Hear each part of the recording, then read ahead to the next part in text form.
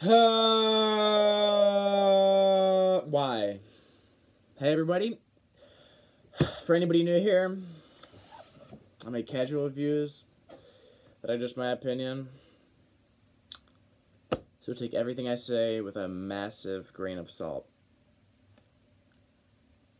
I'm going to be reviewing the new Trippie Red Deluxe album. Woo! Neon Shark versus Pegasus. Why? Great question. First off, a bit of background like I do with all of my reviews. Trippie Red. Hi, Daddy. How you doing?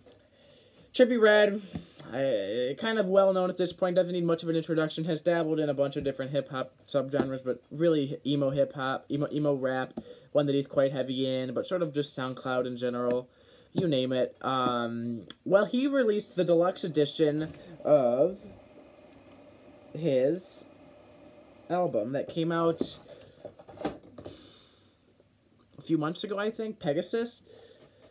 An album that I thought was disappointing. It was like a 3 out of 10 for me, one of his worst releases, and yet here he is, just a few months later, releasing the deluxe edition, which hops on the bandwagon of a trend that is so annoying.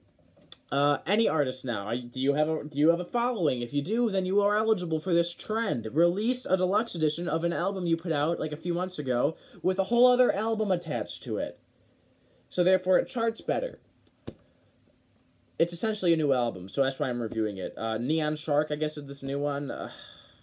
Musically, Trippie Red decided to hop on the bandwagon of ditching his hip-hop sound in replace for making a pop-punk album. And a horrible one at that.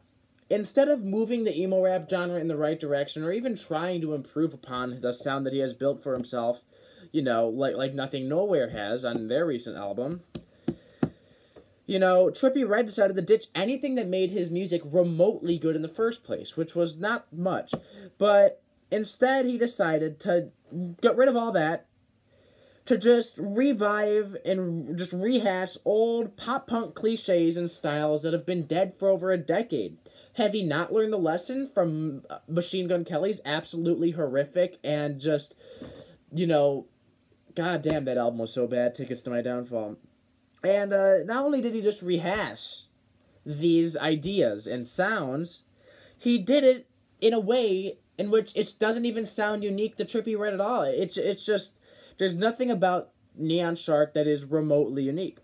Lyrically, it is about as cliche and forgettable as imaginable. And his auto-crooning and his lack of substance gets so tiring after about 1 minute into this release. Instrumentally, I get it. The music isn't horrible. It sounds like your standard pop-punk album. But it is pointless, unnecessary, and once again is bringing back some of pop-punk's worst moments, worst cliches, for no rhyme or reason. There is no rhyme or reason to any of this. I don't despise the instrumentation.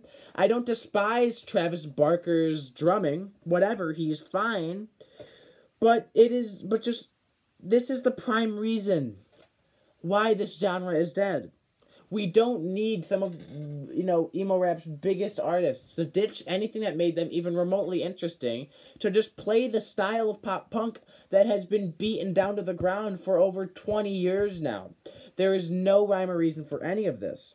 Overall, I just feel like this is a pointless release. This is a pointless album that only continues to bring back the worst parts of pop punk, the worst elements of Trippie Red's sound, and with there's nothing that memorable about any of these songs, and it's some of the most lifeless vocal performances from Trippie Red, some of the most uninspired and boring lyrics from Trippie Red, which once again isn't saying much, and just these instrumentals, take it or leave it.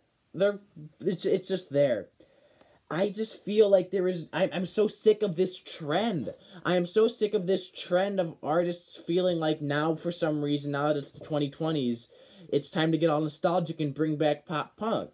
I'm sorry. Pop punk did have its good bands. It did. In the 90s, pop punk was excellent. And you also had skate punk. You had all that stuff as well, which was at the top of its game. Classic Green Day, The Offspring, Bad Religion, Social Distortion, Rancid, all those bands were great. And then in the 2000s, things got a little wishy-washy. While you still had good bands like Jimmy Eat World, My Chemical Romance to some degree, really continuing to push the genre in new directions, you also had a slew of just bands that are not that good, like Blink-182, Fall Out Boy, Panic at the Disco, bands that I am glad are irrelevant. And yet here we are in the 2020s now with artists like Trippie Redd, Machine Gun Kelly, bringing back the worst eras, the worst parts of pop punk, plastering it on to a deluxe edition of an album that was already bad to begin with, just so they can have an excuse to put it on top of the Billboard. It is pathetic, it is lame, it is trash, it is horrible, it is absolutely one of the worst things I have heard. I am settled on giving Neon Shark vs. Pegasus a plasta 1 out of 10. Which means that it is one of the most negative reviews I have ever given on this channel. Anything above a 5 is good. Anything below a 5 is negative. And a 1 is absolutely abysmal. First off, if he followed up Pegasus with another Pegasus, I probably still wouldn't have liked it.